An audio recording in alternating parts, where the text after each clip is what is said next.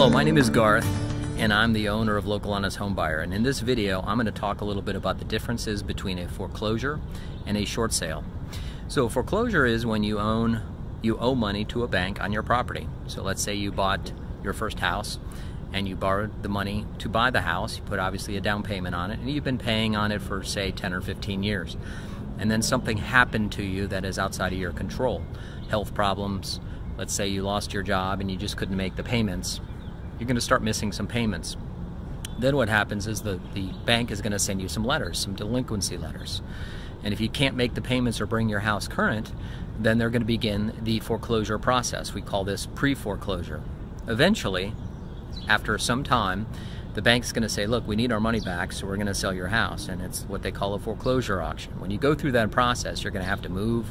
You're often going to just lose most of your or all of your equity. And then you're going to have a foreclosure on your credit report for at least 7 years. It's not a good thing, but obviously this happens to people because there's things that happen outside of everybody's control, and it's not a good thing.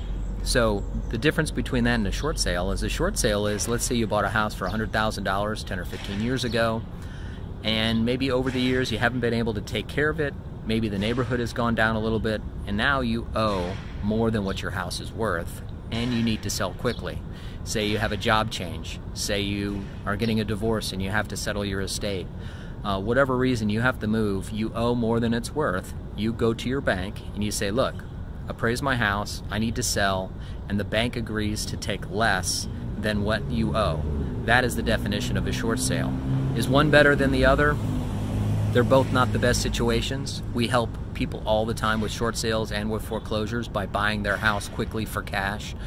We are localhonesthombuyer.com, so check out our website or call our phone number below. We'll answer your questions honestly. We buy houses for cash all over northern Kentucky.